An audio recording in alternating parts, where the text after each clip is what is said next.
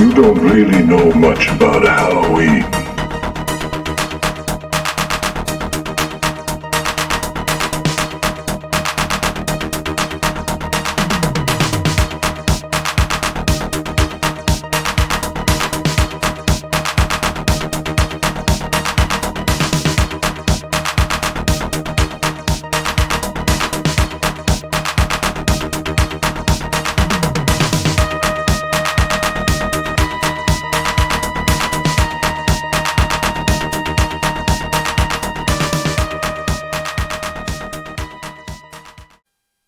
Hello, and welcome back to another unboxing video. On this episode, we're doing something that I like to do periodically, which is toy unboxings. I do like to collect toys as an adult. I can do that. I can. So if you would like to check out any of the other contents, I am Joel, one half of the Newlydeads. My wife, Laura, is also part of the Newlydeads. She typically does not join me on the unboxing videos, but if you'd like to find out the other content that we have available, please go to thenewlydeads.com, where you can find about our TV show, Dollar Store Drive-In, which is available on 4 different networks: the Monster Channel, the Vortexx, Tingler Television, and OtherWorlds TV. All the information about that is there. We also do other videos like Sinister Snacks, Caffeinated, unboxing videos, of course. Follow us around, Code Orange. And so we do put stuff up there. We try to put stuff up at least twice a week, although on Fridays now I'm starting to do Dollar Store Drive-In Classic. So I'm starting with the first episode and kind of working my way through all the original stuff. For those of you who did not see it when it aired originally on Tingler Television.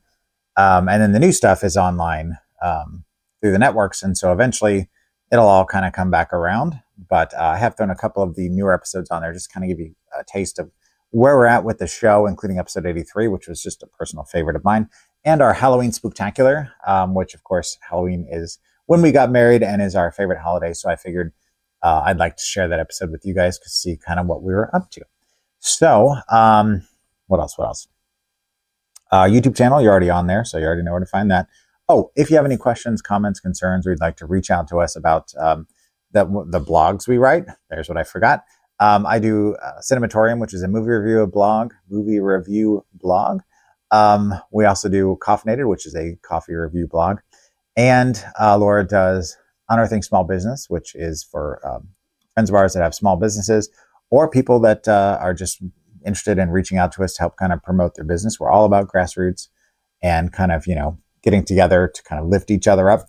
So again, you can reach us at contact@thenewlydeads.com if you'd like to be a part of that.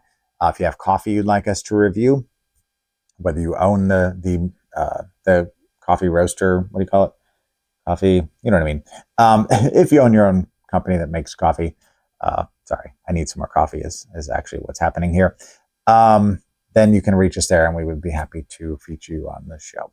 So what I have in front of me that you can't see, but I can, is I collect different things. If you were to go into our house, either into our bedroom or into the living room here, you would see that there is just all kinds of different things that I collect and that my wife collects. And so I tend to go to different places to get those things, whether it's in person or whether it is online through different manufacturers or resellers, stores, etc. This happens to all be from Big Bad Toy Store, which is one of my favorites that are out there working today.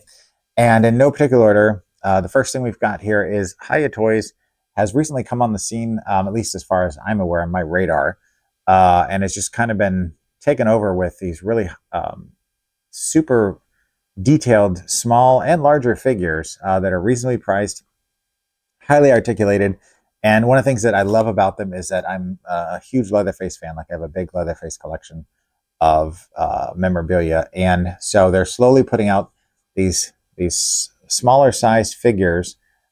See if I can get the close up there and hide my face. And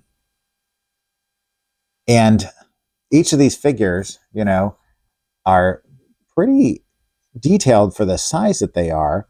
And they did the 2022 Texas Chainsaw, which is not a lot of merchandise out for that version of Leatherface yet, which I really love that movie. And I know that's kind of divisive, but I enjoyed it.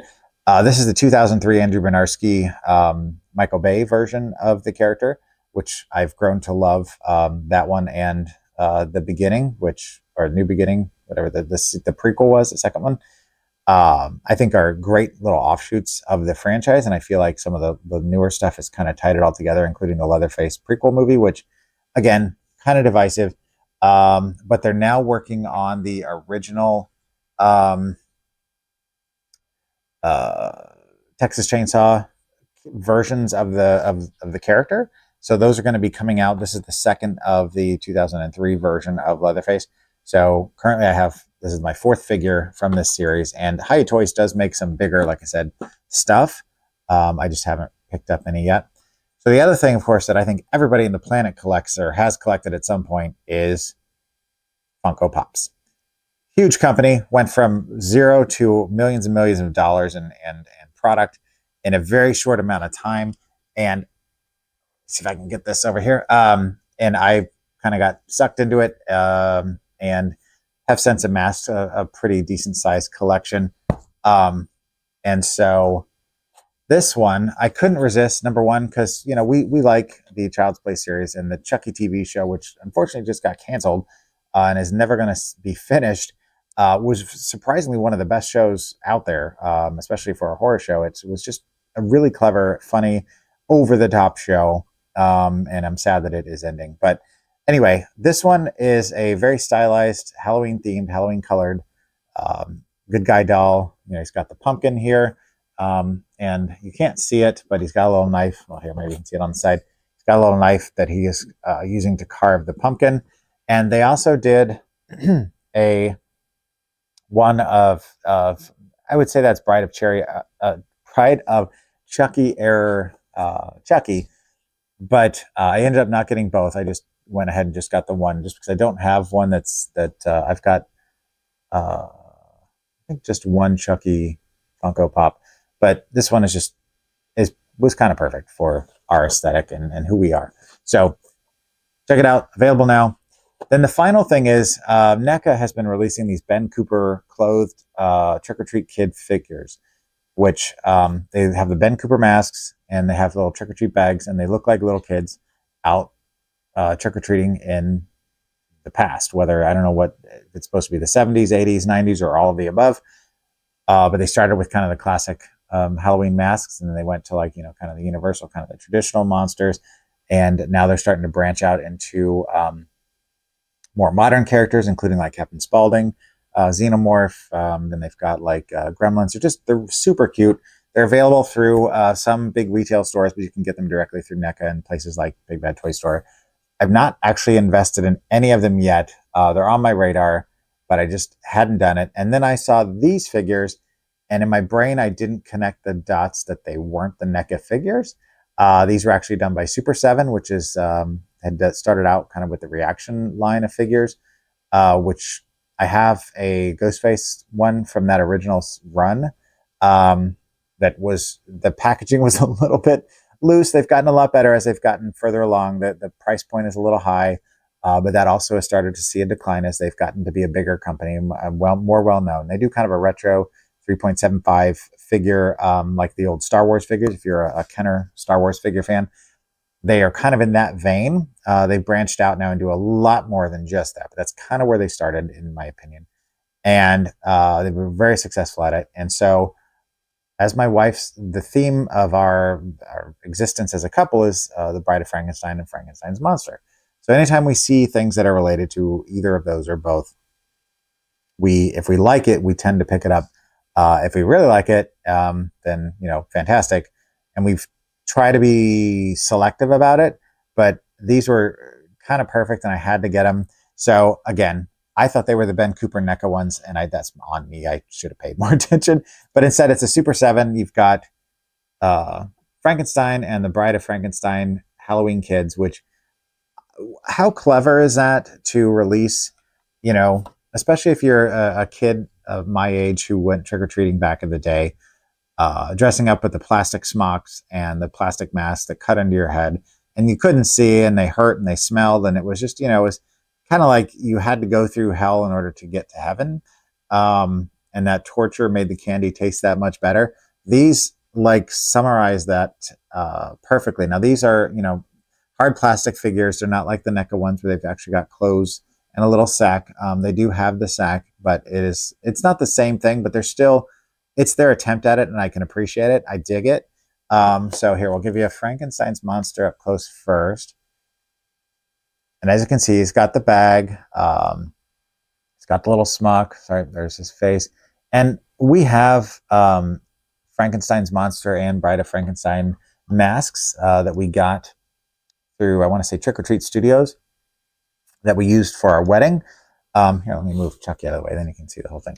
And so we have a couple different variations on that. We even wore them in some of our photos from our wedding. So these masks are similar to that. They're not quite the same. But here's the lovely Bride of Frankenstein's monster. She's got the pumpkin pail, which I can absolutely appreciate. And they're just like, I don't know, it's just a weird thing. Like, why would you buy a figure of a kid going trick-or-treating? It's, you know, has nothing to do with, you know, G.I. Joes or Star Wars or anything like that. It's just a little kid that is going trick-or-treating in a mask and costume. It's like, okay, so are you going to go play with Greedo in a galaxy far, far away? Or are you just going to hang on my wall and look really cute? And that's ultimately what's going to happen.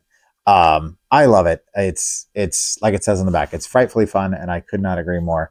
I wish the price point was a little less, but I understand, especially in this day and age when you're a fledgling company and you're going up against these big juggernauts of toys manufacturers. They've been around for millennia. You kind of have to stake your claim and make your way. And I like to support these companies because I like what they're doing. They're doing something different. So that is it. Thank you for watching. If you would like to find more out about us, please go to our website, send us an email, go to our Facebook page. Just look up the Newlydeads on Facebook. You can find us there. I'm very active on there. Laura is as well. So you can always reach out to us, and we are quick to respond, and we love to hear from you. So that is it. Just remember, kids, that nothing in life is guaranteed. So don't forget to unbox your heart. We'll see you next time.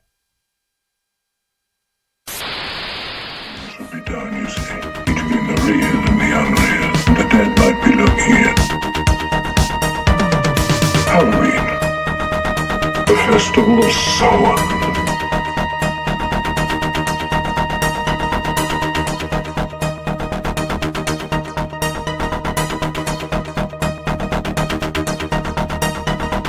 Happy Halloween.